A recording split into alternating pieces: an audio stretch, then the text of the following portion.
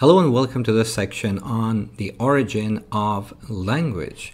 So what is the origin of language? How did language come into being? How did the human species develop over time so that we, and not our closest relatives, the chimpanzees, became capable of using language? Well, no other natural communication system is like human language. We can talk about the past, the future, ethics, philosophy, linguistics, fairy tales, we gossip, and a lot of things.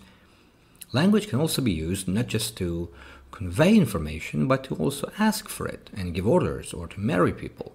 And unlike any other animal communication system, it contains an expression for negation, what is not the case. But animal communication systems, on the other hand, typically have at most a few dozen distinct calls, and they're used only to communicate immediate issues such as food, danger, threat, or reconciliation. We don't know how language originated, but we suspect that some type of spoken language must have developed between 100,000 and 50,000 years ago, well before written language, which was developed about 5,000 years ago.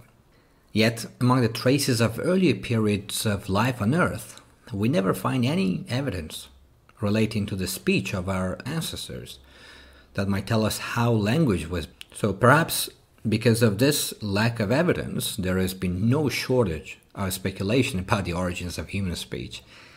So these speculations were so rampant 150 years ago that in 1866 the French Academy banned papers on the origins of language. Now, spoken languages don't leave fossils. Well, we have found lots of fossil skulls, but they only tell us the overall shape and size of hominid brains, not what the brains could do. Well, the only definitive evidence that we have is the shape of the vocal tract, the mouth, tongue, and throat. So until anatomically modern humans, that is about 100,000 years ago, the shape of hominid vocal tracts didn't allow the modern range of speech sounds. That doesn't mean that language necessarily began then. So we are going to talk about all these speculations and theories about the origin of language. Here is the list. God-given speculation, social interaction theory or yo-he-ho theory, the natural sound theory, bow-wow, the physical adaptation theory, the tool-making source, and the genetic source. So let's start with the divine source, religion. So in most religions, there appears to be a divine source who provides humans with language. An easy answer to a complicated question, right? In the Bible, God created Adam, and whatsoever Adam called every living creature, that was the name. And I guess you know about the famous story of the Tower of Babel, or Babel. So apparently, this is how it goes in the Bible. The whole world had one language and a common form of speech. So they said, let us build for ourselves a city with a tower that reaches to the heavens. But the Lord said, if they have begun to do this as one people speaking the same language, then nothing they devise will be beyond them. So come, let us go down and confound their language, so they will not understand one another's speech. And that is why, according to the Bible, we have different languages. In Hinduism, language came from Saraswati, wife of Brahma, the creator of the universe. In Islam, God taught Adam the speech. So you see the pattern.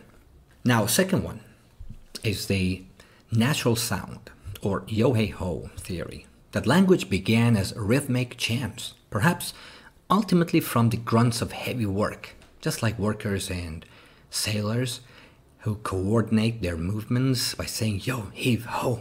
The idea is that the sounds of a person involved in physical effort could be the source of our language. Well, especially when that physical effort involved several people and the interaction had to be coordinated, right? So a group of early humans, our ancestors, might have developed a set of hums, grunts, groans, and curses, well, especially curses, I guess, that were used when they were lifting and carrying large and heavy bits of trees and animals. Then human sounds, however they were produced, must have had some principled use within the life and social interactions of early human groups. The question is, apes and other primates also live in social groups and use grunts and social calls. I'm not sure about the curses, but they do not seem to have developed the capacity for a speech. Another interesting view is the natural sound theory. So the basic idea is that primitive words could have been imitations of the natural sounds which early men and women heard around them. This type of view has been called the bow wow theory of language origin. Words that sound similar to the noises they describe are examples of onomatopoeia. Yeah, that's a very difficult word to pronounce. While it is true that a number of words in any language are onomatopoeic, it is hard to see how most of the soundless things, as well as abstract concepts in our world, could have been referred to in a language that simply echoed natural sounds, such as boom, bang, cuckoo. What else? Splash. Now, instead of looking at types of sounds as the source of human speech, we can look at the types of physical features that we have, especially those that are distinct from other animals, which may have been able to support speech production. So we can start with this observation, that at some early stage, our ancestors made a very significant transition to an upright posture with bipedal locomotion, that is, on 2 feet, and a revised role for the front limbs, like hands, teeth, and other things. So in the study of evolutionary development, there are certain physical features best thought of as partial adaptations which appear to be relevant for speech. Now, these features do not necessarily lead to speech productions.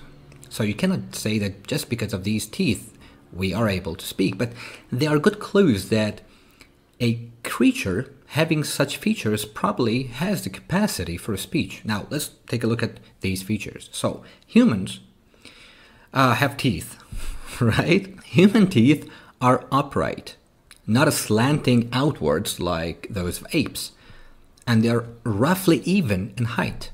Such characteristics are not very useful for ripping or tearing food and seem better adapted for grinding and chewing. They're also very helpful in making sounds such as f or v. Human lips have much more intricate muscle than is found in other primates, and their flexibility then helps in making sounds such as p and b. The human mouth is relatively small compared to other primates. It can be opened and closed rapidly, and it contains a smaller, thicker, and more muscular tongue, which can be used to shape a wide variety of sounds inside the oral cavity, that is the mouth. In addition, unlike other primates, humans can close off the airway through the nose to create more air pressure in the mouth. Now, an interesting part is the human larynx, or voice box, which contains the vocal folds. It differs significantly in position from the larynx of other primates, such as monkeys. Now, in the course of human physical development, the assumption of an upright posture moved the head more directly above the spinal column, and the larynx dropped to a lower position. So this created a longer cavity called the pharynx above the vocal cords, which acts as a resonator for increased range and clarity of the sounds produced via the larynx and the vocal tract. Unfortunately, there was a consequence. So one unfortunate consequence of this development is that the lower position of the human larynx makes it much more possible for the human to choke on pieces of food or other things. Monkeys may not be able to use their larynx to produce a speech sounds, but they do not suffer from the problem of getting food stuck in their windpipe. So we can say that in evolutionary terms, there must have been a big advantage in getting this extra vocal power to outweigh the potential disadvantage from an increased risk of choking to death Another view is the physical adaptation view.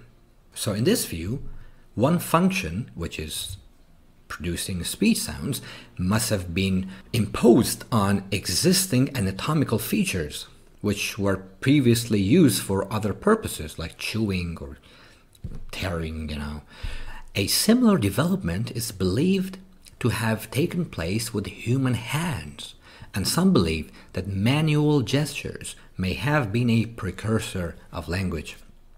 So, about 2 million years ago, there is evidence that humans had developed preferential right-handedness and had become capable of making stone tools, wood tools, and composite tools eventually followed.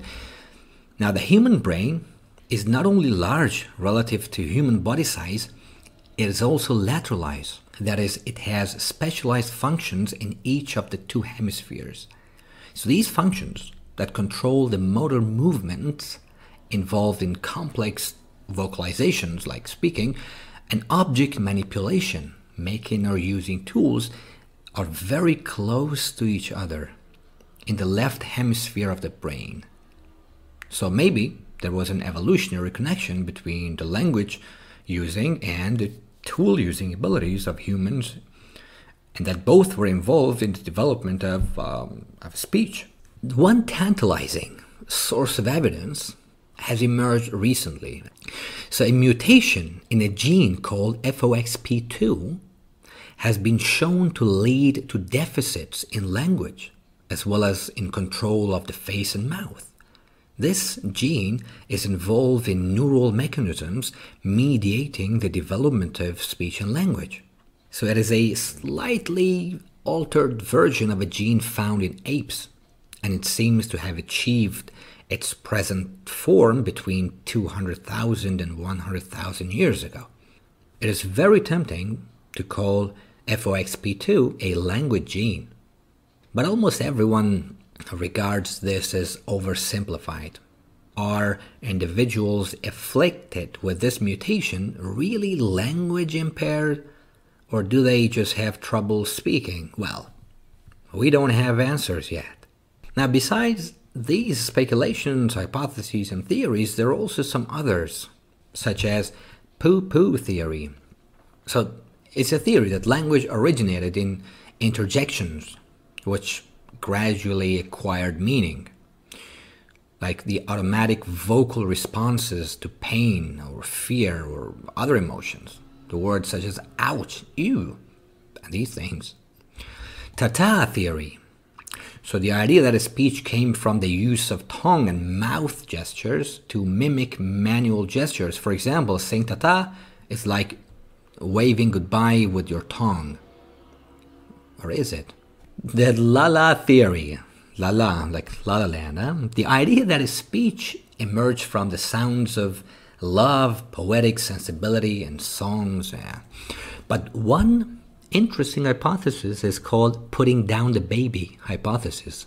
Not a fancy scientific name, but it is proposed that language arose from humming or singing intended to maintain infant-mother attachment, and that mothers would have profited from putting down their infants in order to make their hands free for other activities. So people had begun to be bipedal, and they had to carry their babies, well, mothers did at the time. Then they had to put down the baby to do some other activities, but still they wanted to maintain the connection with the babies to just reassure them that they're around for their safety and security. So they started to make some sounds, and that is supposed to be the origin of language. Well, we have covered almost all important theories and speculations about the origin of language. As you can see, there is no definitive answer to the question. Still remains open to lots of more speculations. But hopefully,